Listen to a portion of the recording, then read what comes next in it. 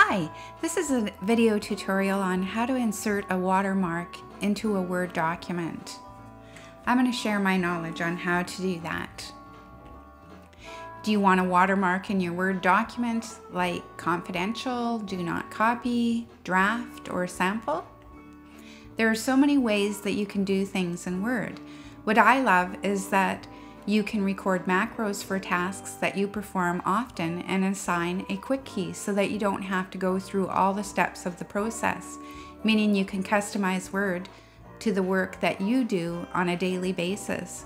Having said that, you need to know the long process of doing something before you can make a macro. I will link my video tutorial on how to record a macro in the video description for this video, or you can look to the top right now and you will see a card that will take you to that video. You can also add task icons or customize the quick access toolbar, which is another tutorial I created. Again, I will link it in the video description, or if you look up at the right hand side of the video, there will be a card that will take you to that video. Now to the task at hand. Inserting a watermark using Design tab. This is a long way. If you look right now at the red arrow, you'll see that if you click into the Design tab and the ribbon, you will get the icon that is on the left, and you will get the drop-down box on the right. So if you click on the watermark icon that's on the left screenshot, you will get the drop-down box on the right. I hope that that makes sense. There are several choices that you can make as follows. If the watermark you want is any of the choices shown, you can simply click on the one that you want, and the watermark will be inserted into your document.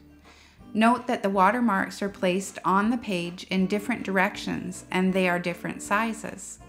If you do not see the watermark you want to use, then you will choose Custom Watermark, which is in the drop-down box. You'll see the red arrow here, a screenshot for it. Once you choose Custom Watermark, you will get a printed watermark dialog box, which is pictured on the right.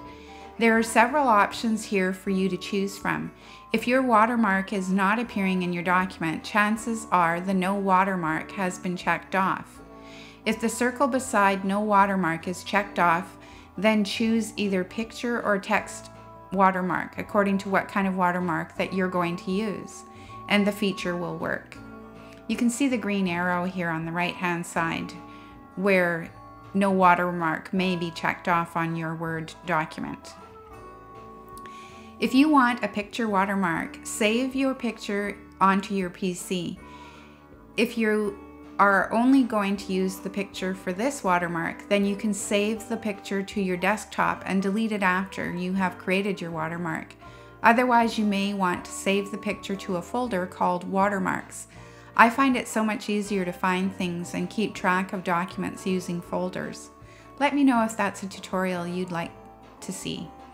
Once you've saved the photo to your PC and you know where it is, click your mouse so that the circle by picture watermark is filled in. See the screenshot below. Then click on Select Picture, and you will get a dialog box that looks like the screenshot below on the right hand side. If your photo is on your desktop, click on Desktop. See the red arrow to the right, and your photo will appear in the area where you see the yellow folders. Click on your photo, and then click on Insert. Look at the blue arrow on the right, and your picture will be a watermark. If your photo is in your pictures, click on Pictures. You'll see the green arrow to the right, and your photo will appear in the area where you see the yellow folders. Click on your photo and then click on Insert. Look at the blue arrow on the right, and your picture will be a watermark. See the next slide for the next settings that you can customize. Once you choose Insert, you will get the printed watermark dialog box, which will look like the screenshot below. The red arrow points to Scale, which is set at Auto. This is the size of the watermark, and if you click on the icon symbol, you will get a drop-down box with choices to make the watermark larger or smaller if you do not like the auto settings. If you don't like the scale that you chose, then just choose auto and click on apply and it will go back to what it was previously. Play around. You can always get back to where you started. Just remember what you did or take a screenshot of a dialog box before you mess with it. Then you can always look at it to change things back to the way that they were. The washout option, if you look at the blue arrow above, is to make the picture lighter. If you just want to see what it looks like on or off, click with your mouse to either check it on or off and click on apply.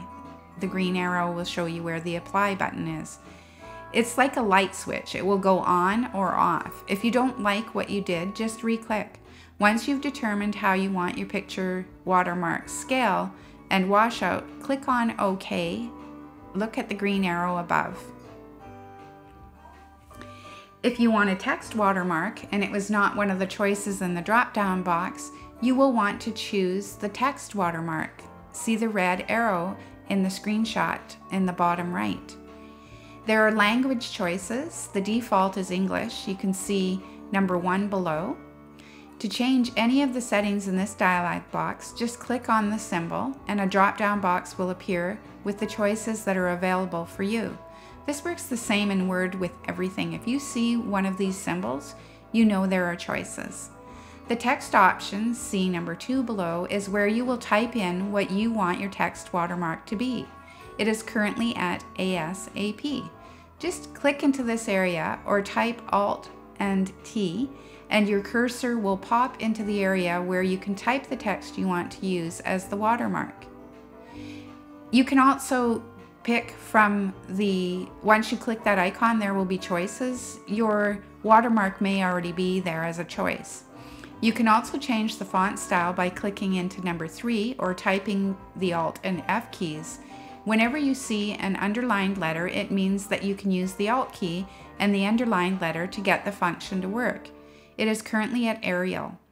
You can also change the size of the font by clicking into number 4 or using the Alt and S keys. This is currently set at auto. You can type in a size with the keys or use the symbol to get the drop-down box. This will work for all of the functions. You can type it in or choose from the drop-down box. If you want the watermark to be a different color, you can click on to number 5, or you can use the Alt-C keys or choose from the drop-down box. Note that there is an option to choose semi-transparent. Play around. Remember, you want the reader to be able to read the document. Lastly, you have the option to choose diagonal or horizontal positions. Once you decide, click on Apply and then OK. You can see the blue arrows to see what I mean, and the green arrows point to the diagonal and the horizontal choices for layout. Remove the watermark. To remove the watermark, click on the watermark and choose Remove Watermark. Of course, you're going to want to do that if your document is a draft document and it becomes final. You're eventually going to want to take that watermark out, and that's how you will do that. I previously told you about making a macro and adding the watermark tool to your quick access toolbar. I have tutorials that can show you how to do this. If you use the same watermark in several documents, you can record a macro and you will only have to set the document up once. If you use a picture as your watermark, just make sure that the picture stays on the desktop or folder you use when creating the macro. Use the quick keys, the Alt and underlined letter, as the macro does not record mouse clicks. Note above that M is the underlined letter in More Watermarks from Office.com, and W is the underlined letter in Custom Watermark, and R is the underlined letter in Remove Watermark. Just use the Alt key with any underlined letter and it will take you to any dialog boxes that need to be completed for a function to work. We all type much faster than we click. Once you create a macro, you will love using them. It cuts down on time for tasks that we repeat often. If you are someone that forgets where tasks in Word are, you can add them to the Quick Access Toolbar so that you can find them easier when you need to use them again. I do have tutorials on this, but I'll show you where this is right now so that you can see what I mean. So you can just see my mouse moving here. If you look right here, this is the quick access toolbar. Yours might be up here. I like mine to be down here close to my document, and you can change that by clicking on here, and you can say show above ribbon or below. It says above because it's below, obviously it'll be the opposite. So here's the watermark icon right here.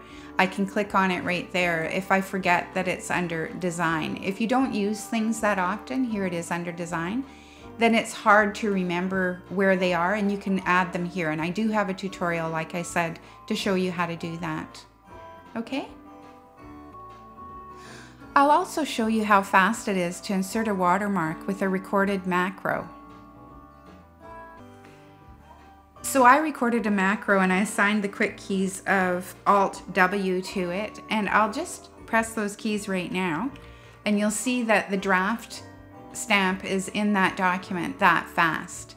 So I didn't have to actually go into design, into watermark, and into choosing which one it is, which takes quite a bit longer. So that just shows you the benefit of recording macros. I hope this video not only teaches you how to create watermarks, but also that it shows you how to save time by using quick keys, macros, and the quick access toolbar by customizing Word to match the tasks that you do every day. Good luck! Hope this helps you. I personally love Windows 10, and I think that the issues we have are usually always user related. Have a fantastic day, and don't forget to subscribe to my YouTube channel.